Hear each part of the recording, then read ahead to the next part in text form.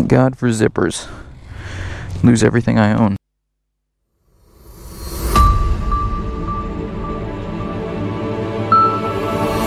Yo, what is up guys, DC here, and welcome to another video. God, I'm so excited.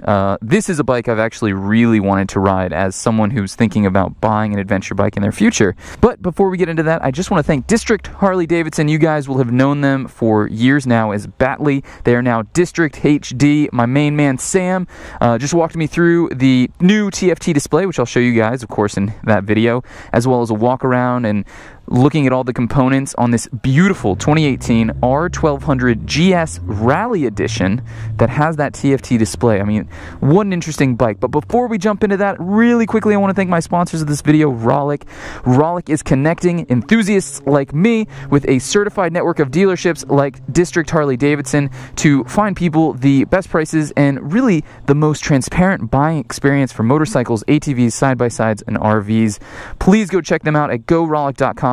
Linked in the description down below. So we are on to the next bike, this being a 2018 BMW GS Rallye. Rallye edition, yeah? Yep, so Rallye edition. See, it's got the black cross-broke wheels, the black engine, the blue frame, the frame protectors, and this is also equipped with, they call it the sport suspension. So it's essentially the adventure suspension on a standard GS. Okay. So, you know, not everybody wants that big 8-gallon tank from the adventure. Here you have the lighter, narrower profile of the standard GS. So you can really rip through some woods on this thing. The color scheme on this is really like tops. Yeah. Oh yeah. I love it. I love the way it looks. So this one also comes with an optional bench seat. Is that right? Yeah, the Rallye seat, which, you know, if you're going to go off-road, will allow you to stand and be able to slide forward and back. Okay. On it. And then probably the biggest addition on this is going to be the brand new TFT that's coming on all these. TFT display, they call it connectivity. Nice and vibrant. It's really, really colors. Nice. It's huge. Like if the sun hits it, it doesn't wash it out. You can go through here and check that out. Your onboard computer, so cool. You get a nice picture of your GS. BMW Motorrad connected. Okay. And then through your phone, you can get navigation through your display. That is so cool. You don't get a map, but you get turn-by-turn directions. Sure. And if you do have your headset hooked up, we'll also enable the media and telephone functions. Headset being maybe any Sena Bluetooth device. Right, any Bluetooth headset. And then also, so you'll get your navigation through your speakers in your helmet. That is really, really cool. Okay, so very familiar Boxer twin. Yeah, of course, same kind of powerhouse. That the wet head, so water-cooled heads, very efficient. You have dynamic electronic suspension adjustments. Nice. And which is pretty cool here. ESA. Let's go ahead and key it on. Suspension modes. So you have for your pre-settings automatic or maximum setting, which will actually raise the vehicle. Really? And then a minimum setting, which will lower the vehicle. So even though this has the color suspension, around town, so you put your feet down easier. Yeah. Put them at minimum, and then you'll feel more comfortable that way. Okay. The computer will adjust it for the rider's weight. Wow. Or if you have rider passenger, rider passenger luggage, it'll all adjust for that. That is so cool. Similar BMW switches to everything, except these are all blacked out. Blacked out, yeah. Which is a really nice look. Nav6 keyless ride. Keyless ride. It's already prepped for the Nav6. Okay. Windshield adjustment. Just turn that dial to raise it up or down. Cool, man. Appreciate it. Sounds so good. Twin action. So, throw a leg over. Oh, this is not that bad at all. Keyless ride, just click the button to key it on. Okay. ABS Pro, meaning it's got the lean angle. Cornering ABS. Cornering ABS, got it. So with your suspension, flick the switch, click and hold. So max. Okay. You actually feel it. Oh. Right? Yes. Okay. Ah. And then check this out. Okay. Minimum setting. Oh my God. Feel it lowering? Yes. That is so cool. Your ride modes. Okay, up in that top right, Enduro, got it. And then there's a plug to enter in Enduro Pro. Okay. But that is only for off-road use with knobbies on it. Got it. So the ride modes are changing things like the power, the throttle response. I bet in Enduro probably rear ABS turned off. So it's off the ABS to the rear, so you can lock to the rear. Okay. All right, man. Enjoy. Thank you. Starts right up. First gear, easy peasy.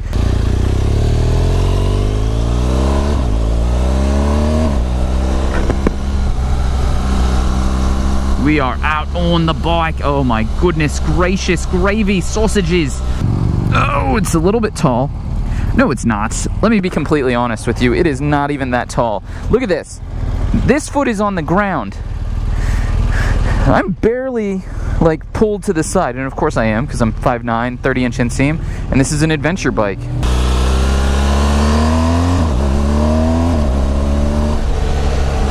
She's a powerful beast. Oh, a little misty Saturday. All right, guys, we are out on the bike. Beautiful 2018 BMW R1200GS Rallye. That is a mouthful, but this bike deserves all of those words because it is so flippin' cool. So I've been a big fan of the GS. I've ridden the old GS, the GSA, and I've wanted to get on this Rallye ever since I basically found out that it existed. It is an incredibly cool motorcycle. I love the paint scheme. I love what this is. This is like the GS that you always assumed that they would make. It's the GS that I feel like is the most oriented towards off-road riding. Not that any of them are specifically not, but that some of them have a more on-road comfort kind of schema to them. Whereas this Rallye Edition, it's got the Rallye seat as an option. It still has that beautiful boxer twin that is producing more than enough power. And most notably for me is that this now has the TFT display. I don't know if you guys remember the old GS display, but it was getting a bit outdated. I know that there are some purists out there that really love analog tachometers specifically, and trust me, I thought I was one of them for a really long time until I started thinking to myself, you know what? Embrace the TFT, because it provides you with so much more information, and it is a really clear way to see it all. Well, motorcycle, I've got to go 35. So, I'm going to put on my handy dandy cruise control. Wow, when you put on the cruise control on the TFT, it shows you exactly what mile per hour you have it set to. That's nifty. I like that. Of course, menu. I don't really have to show you guys any of this stuff. Oh God, what have I done?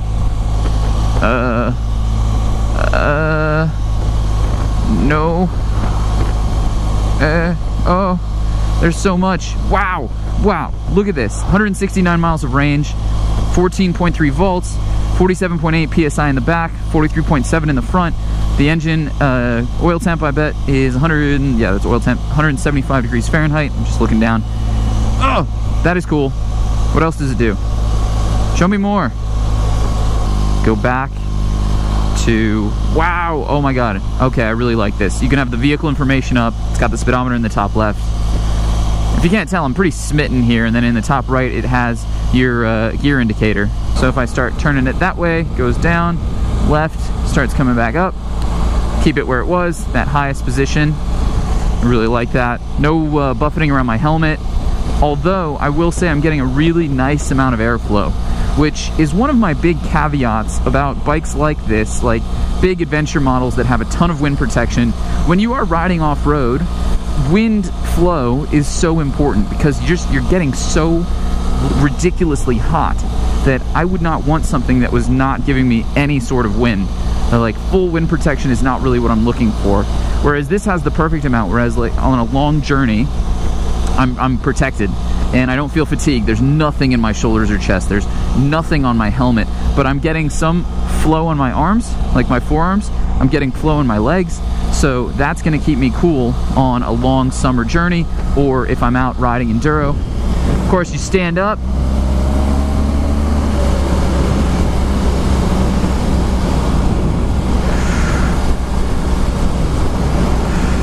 I look like I'm towering over the road. And then you plop right back down. Bikes like these, man, so cool. I have no idea how. Oh, so you just hit it up again, and then I'm back in it. This is an incredibly intuitive system. I will say that right here and now.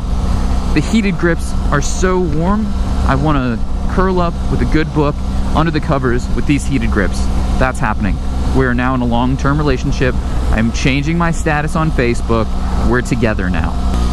It has the Gear Shift Assist Pro, which means I have the quick shifter and an auto blipper. Perfect, amazing, fantastic. If I had to think of a word to describe this bike, I would say euphoric, beautiful, enlightened. It's just a great motorcycle. I already love the R1200GS. And, you know, genuinely, I have been considering getting an adventure bike for a really long time.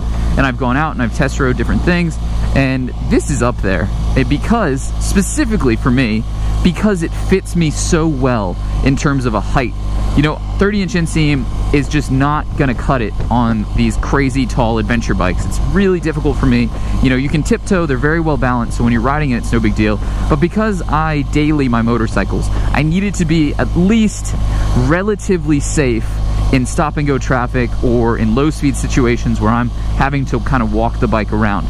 And on things like the KTM 1290 Super Adventure R, which has a really tall 35+ inch towering seat height and non-adjustable in terms of its, you know, on the fly electronic adjustment suspension. Whereas this, I sat on it, Sam put me in minimum suspension mode, I felt it lower, and then in that minimum suspension mode, I can now have road, dynamic, and then I can also, when I know I'm going off-roading, I can push it back up to either auto, which just generally reads the weight of the rider and adjusts the suspension height accordingly, or I can put it in max and have that max suspension travel, put it in some sort of enduro off-road mode, and just be on the perfect adventure bike in an off-road situation. What up, my dudes?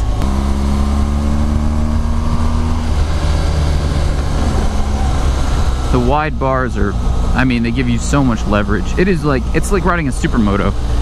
You know, you're upright, you got wide bars, crazy back end of power. This is proper. This is nice. Taking Creamery Road now. Little twisty bits.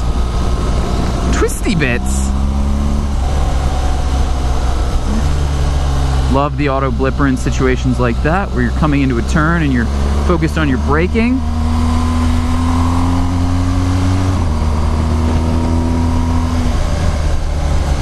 Now we're talking.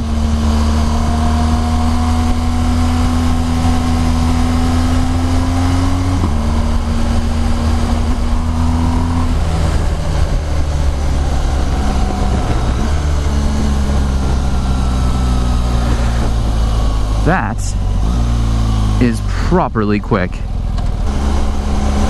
It doesn't feel quite as planted as something like an S1000R, but you know, that's just, you got a lot more suspension travel. I'm definitely not on equivalent tires to what I have on a sport bike.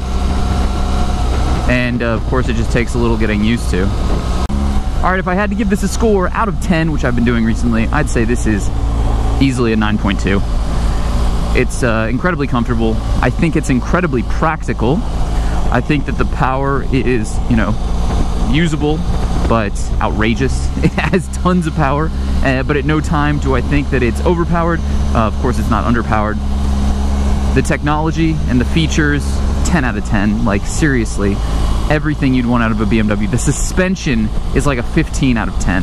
Having that minimum and maximum and then all the road, amazing. So, yeah, easily 9.2, maybe even higher than that. I'm just trying to be, you know, a bit subjective here. I'd say negatives, quick shifter, not the smoothest I've used. I'm hard pressed. I'm hard pressed to find negative things about this bike. It's just that good. Oh, Creamery Road is fantastic.